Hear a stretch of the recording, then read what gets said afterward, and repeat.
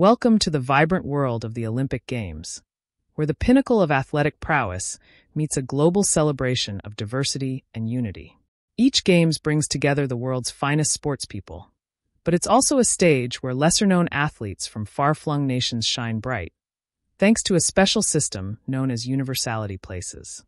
So, what exactly are Universality places? They're a fantastic feature of the Olympics, designed to ensure that a wide array of nations get to participate, regardless of their past athletic achievements.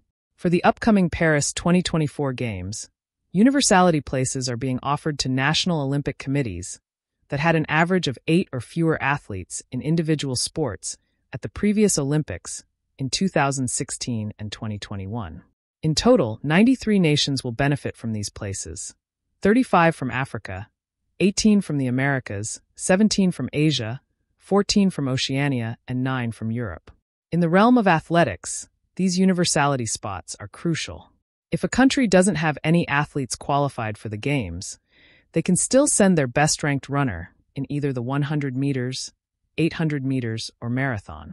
This rule applies equally to countries with qualified male athletes sending unqualified female athletes, and vice versa.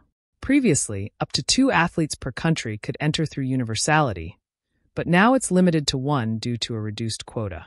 However, the International Olympic Committee has the power to request an additional spot to ensure gender balance. Despite the challenges of international competition, some universality entrants have achieved remarkable feats. Take Helalia Johannes from Namibia. She's a 2019 World Marathon bronze medalist and 2018 Commonwealth champion.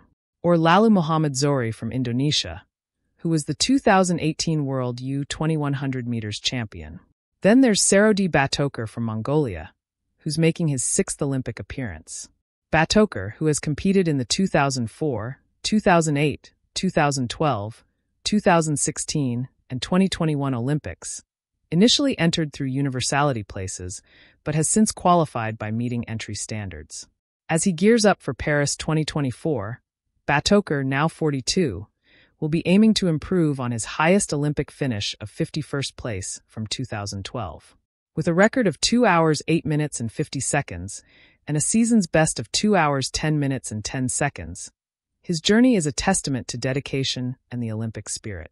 So, as we look forward to Paris 2024, remember that every athlete's story, whether they're a seasoned champion or a first-time Olympian through universality places, adds a unique thread to the rich tapestry of the Games. Thanks for watching, everyone, and as always, until next time.